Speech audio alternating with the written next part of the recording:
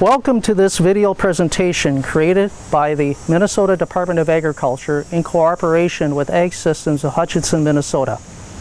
I'm Ed Kaiser, Anhydrous Ammonia Program Consultant with the Minnesota Department of Agriculture. The video presentation you are about to view focuses on the steps to correctly install a breakaway coupling device on an anhydrous ammonia application toolbar unit. The Minnesota Department of Agriculture hopes this video presentation provides you with the information to correctly install this important safety device.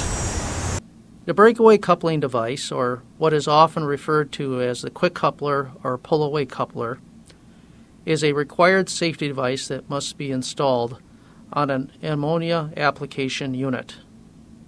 The two segments or halves of the breakaway coupling device separate, stopping the flow in the event of a separation between the application unit and nurse tank.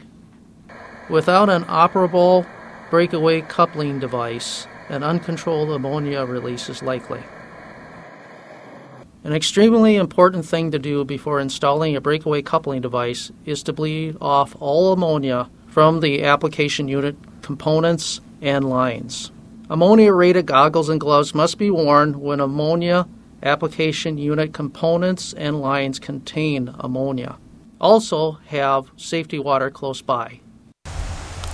The first and foremost thing to do when installing a breakaway coupling device is to carefully review and follow the manufacturer's installation instructions. Here's how the breakaway coupling device is installed. First, attach the flat mounting bar to the application unit frame, not the application unit hitch, with two bolted connections. Attaching the flat mounting bar to the application unit frame by welding is not allowed.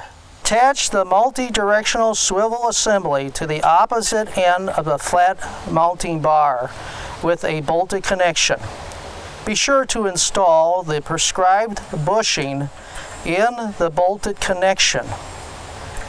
The bushing allows the lower swivel bracket to move horizontally. Also be sure that the upper swivel bracket freely moves vertically.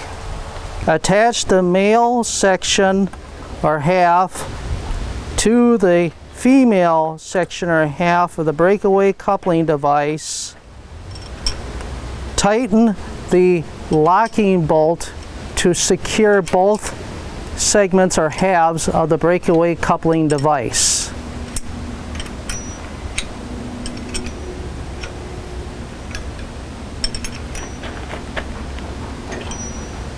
Install bleed valves on both the male and female halves of the breakaway coupling device in the threaded ports provided.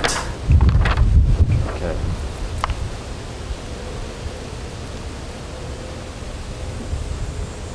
Tighten appropriately. Now,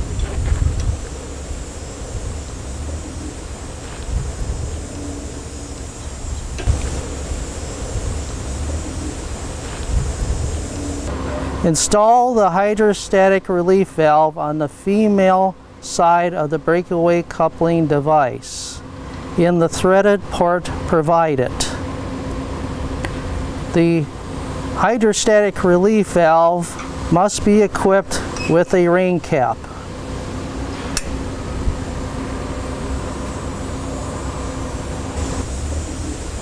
Install the jumper hose.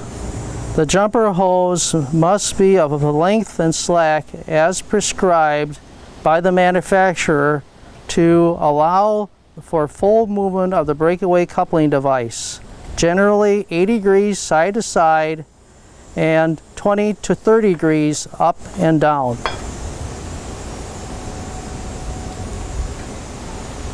It is recommended that the breakaway coupling device be positioned approximately 24 inches directly above the application unit hitch connection point. Install the withdrawal hose of a proper length for the specified application assembly. positioned above the nurse tank hitch with no chance of damaging hosing, fittings, or loosening of the hose end valve when in service.